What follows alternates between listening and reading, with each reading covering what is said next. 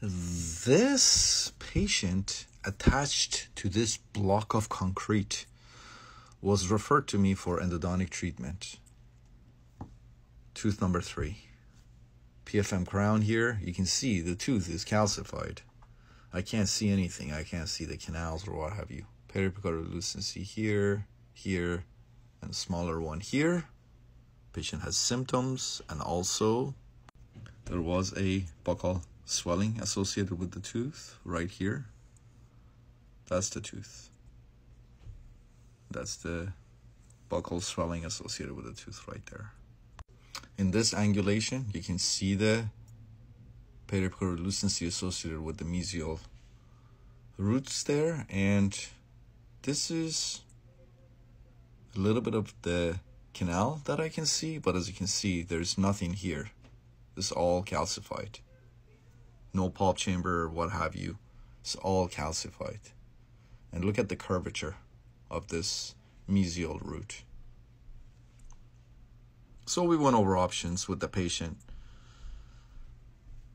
We could try to go through the crown and try to see if we can do the root canal, guarded prognosis because of calcification and infection, or patient could try to see if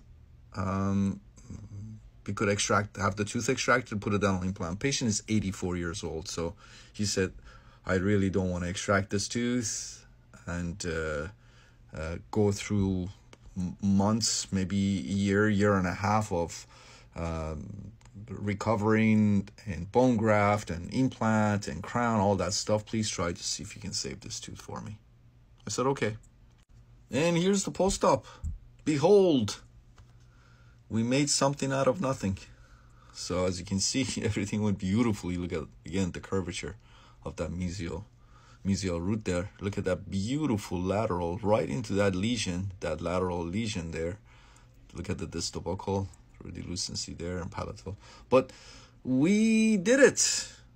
We did it. Again, this patient was 84 years old and just did not want to have this tooth pulled and go through at his age, go through months of pain and suffering and all the procedures involved in getting a dental implant and then having it restored. So we were able to take care of this for him. It took us about 45 minutes to be able to achieve this. And as you can see, everything went beautifully. We went ahead and temporized the tooth and referred the patient back to his dentist for the permanent restoration.